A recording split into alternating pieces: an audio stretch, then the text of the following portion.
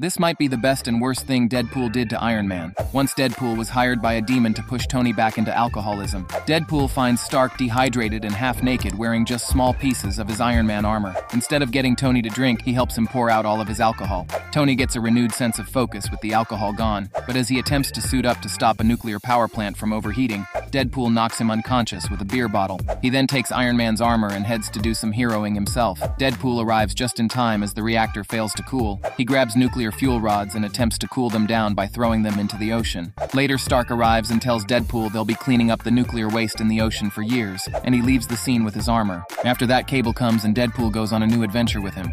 Also subscribe if you liked this video.